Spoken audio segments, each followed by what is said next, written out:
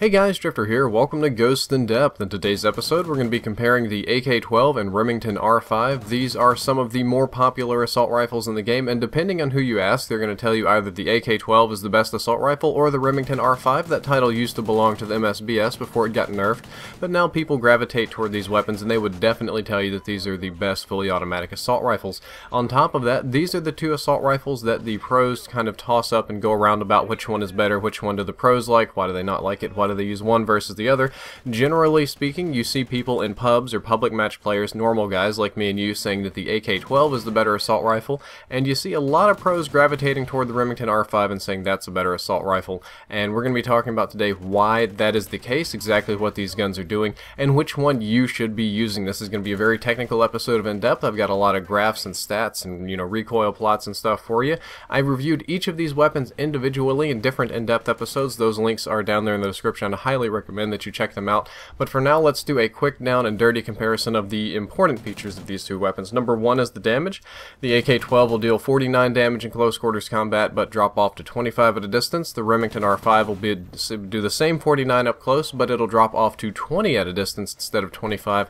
That means the AK-12 is a 4-shot to kill at long ranges, and the Remington R5 is a 5-shot to kill at long ranges. So you've got one less shot to kill with the AK-12, and the ranges are different. They're quite different, and we're going to focus on those in a little bit, but we're going to move on to rate of fire next because that's time to kill. As per the game's coding, how it's programmed to do what it's supposed to do, the AK-12 is supposed to shoot at 689 RPM, and the Remington R5 is supposed to shoot at 631 RPM. These rates of fire are very close together. They're only 9% different technical-wise, but for those of you that watch In Depth, you know that the game code stated rate of fire is not the exact same as the game rate of fire due to the rounding error with the old Quake engine and how it thinks in frames. It has to round up and down to the nearest frame. So perhaps a more accurate measurement would be a measured rate of fire, an actual rate of fire that I measured personally from my gameplay. And you'll notice that the difference is very, very minimal. The AK-12 rate of fire is now 620 RPM. They always round down. They never go back up. They go down toward a minimum and they fluctuate based on your frame rate. This is more important on PC, but it does happen on console too. The Remington R5 shoots at 616 RPM, so it's a very, very minimal difference, like less than 1% difference now, and this can honestly be human error. So for all intents and purposes, for the rest of this episode, we are going to assume that the AK-12 and the Remington R5 shoot at the same rate of fire. If they don't shoot at the same rate of fire, it's very, very close, and close to the point where you will not notice it. Your human eyes are not that good. Now that we're all done with the damage and rate of fire, we're going to move into the most critical part of this episode, and that's ranges. The R5 and the AK-12 do not have the same ranges, and I'm going to be showing you some graphs from Simthic.com. You can go to the website and generate them. I put the link on the screen right there, and there's a link, the first link in the description will take you there. I actually have permission to use these from the owner of the site. He says I can use anything I want, just so long as I give credit. It's an old outstanding agreement, but I believe it still holds true.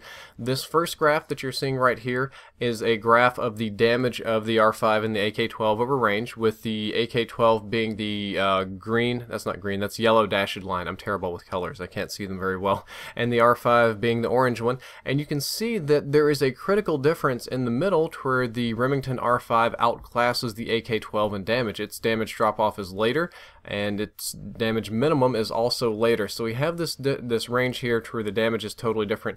And if you do a superposition of some other stuff that I got from the site, you can see that there is a range here between, I'm going to say, oh, it didn't read out, but there's a critical range here between, I'm going to look at the chart and guesstimate about 37 and 45 meters. There's about an 8 or 9 meter range there to where the Remington is killing in 3 shots and the AK-12 is down to taking 4, and that's a critical range where if they're both shooting at the same speed, the Remington R5 is going to kill faster than the AK-12 and therefore be a better weapon. If you want to look at it in terms of time to kill and not necessarily superimposed graphs, you can see this one, and this one is again assuming that they shoot at the game code rate of fire and not the measured one. And you can see that section in the middle, that trapezoid right there, that is the section in which the R5 outclasses the AK-12 because it has the lower rate of fire. So in this particular graph, it's time to kill, so the lower your time to kill, the better. So before that section, the AK-12 is better. After that section, the AK12 is better, but in that critical section, the R5 is going to be the best assault rifle. If you want to play around with attachments, we can do that. In public matches, most people put a silencer on the AK12 and a foregrip, and they're going to run what I would call the standard silenced AK12 stealth class, and most people for the Remington R5 just leave it base. They'll put on a foregrip or red dot sight or extended mags. I don't see muzzle brake quite as much, which is a shame because it's a great attachment, and in that case, the AK12 is tremendously outclassed, and it's what I would call standard, most commonly seen in public match usage. The AK12 is way outclassed by what I would call the standard Remington R5 as far as range and damage is concerned. I mean, you can just see that huge difference there in the middle of damages, and if we did that on the time to kill graph, again you would see that there is a huge area of what I would call medium range where the R5 is clearly the better weapon. You're going to get less shots to kill, and it's very important. The next, and this is also a very important graph we're going to talk about later, is an AK12 with muzzle brake versus a standard R5. When you put a muzzle brake on the AK12, it makes the range almost identical to the R5. It's very similar, and there's almost no range at which the R5 is going to perform better, and in this case I would say the AK12 muzzle brake anyway beats the standard R5. Of course R5 with muzzle brake will beat AK12 with muzzle brake in that critical area, but that's important. And the next and last graph we're going to look at today before we go back to regular gameplay is recoil. Now mind you, these recoil plots online are not exactly perfect. They were made at a time before there were other things known about the weapon, but looking at these plots from Simthic, you do get the general idea that the AK12 has a very, we'll say, wide swath left and right and a little bit on top, and it bounces around in sort of this half circle area when it comes to recoil, whereas the R5 is a much more vertical weapon. It doesn't go left and right very much, but it does kick upward. That means the AK12 may be overall more accurate, but the R5 is more precise. It's predictable. It's going to do the same thing over and over and over again. And now that we're finally done with those graphs, we're going to go back to gameplay for just a second. So as you can see, the R5 beats the AK12 in what some might consider a critical area, or what some might consider a pointless area, and the R5 is more precise. And I know a lot of people are like, oh god, graphs, the pain, the numbers, I can't handle it, nope! And then I've actually got a lot of requests in in-depth episodes for me to show the range at which these things happen. Like, please don't tell me 20 meters, show me 20 meters. So the next thing I'm going to show you is the exact range that these weapons interact with each other. I'm going to show you exactly what was on the graph here in the game. So I'm here on Stormfront, and I got some subscribers to come in from Twitter and stand in front of me, and I put them at the exact range. That is the exact 3-shot kill range of the AK-12. If I shot him 3 times, he'd die. His buddy to the left would not. However, if I broke out the Remington, the guy on the left would die in 3 shots, and the guy on the right would die in 3 shots. However, not the AK.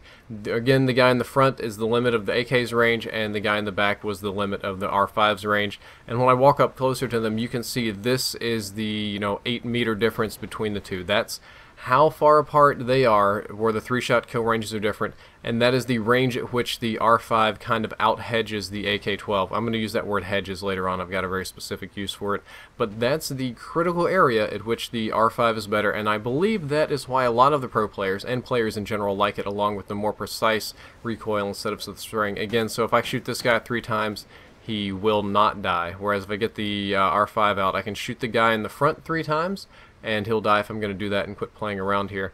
And do count the hit markers when I shoot this guy. I got a little bit spray happy because the clock was counting down. I missed a few shots, but he does die in 3. I had to test it. And that is where the guns are better. Or that's where the R5 outclasses the AK.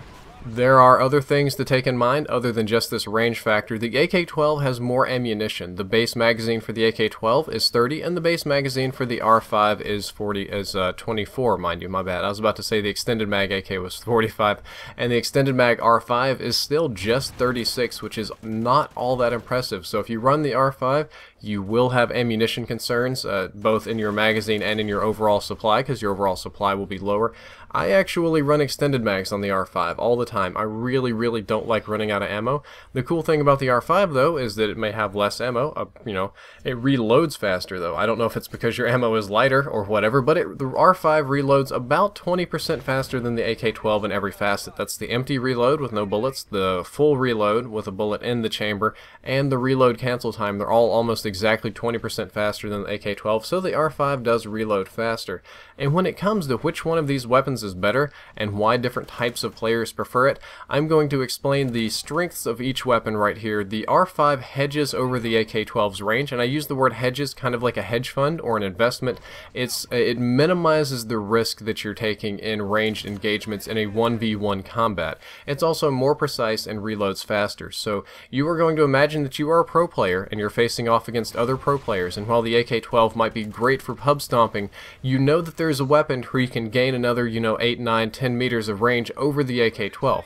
Well, let's say you pick the R5 and your enemy has the AK12. You've got that 10 meter kind of buffer range, or 9 meter, whatever, to where your gun is stronger. And that's the exact same thing that you see pros doing with muzzle brake. You saw them doing it with muzzle brake in Black Ops 2 when it was a much weaker attachment. They would take anything to just gain that smidgen of an advantage over their enemy.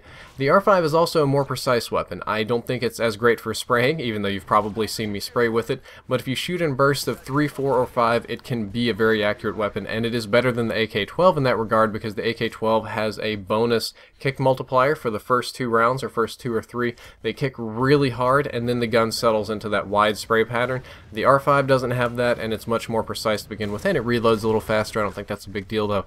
However, nobody can really argue that the AK12 does not perform better at most ranges, because it does. The AK12 absolutely does perform better than the R5 at most ranges. It's arguably better up close. It shoots theoretically faster. Realistically, it's very similar or the same. Your long range advantage is much better. 4 shots to kill is always better than 5 shots to kill.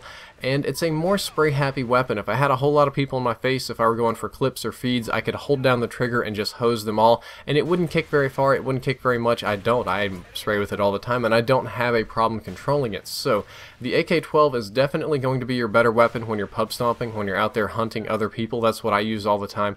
If I were going to play on the pro circuit, if I were going to do GBs or whatever, even though I really don't like that 5 shot to kill at long ranges, I would be very attracted to the Remington for its extreme precision for the first couple of shots, and for its ability to out-hedge others. I might actually go without extended mags for 4v4s and just run muzzle brake on it, and that would really make it a very powerful weapon at beating other assault rifle users. Well guys, that's all for this episode. I hope that you enjoyed it, and I hope that you learned something useful. If you did, don't forget to like, favorite, and subscribe. You can check out the previous episode by clicking the box on the left. The next episode is going to be a secret project. Can't tell you what it is. It's too super secret and important. Also, don't forget to check out my sponsors in the description. Drifter out.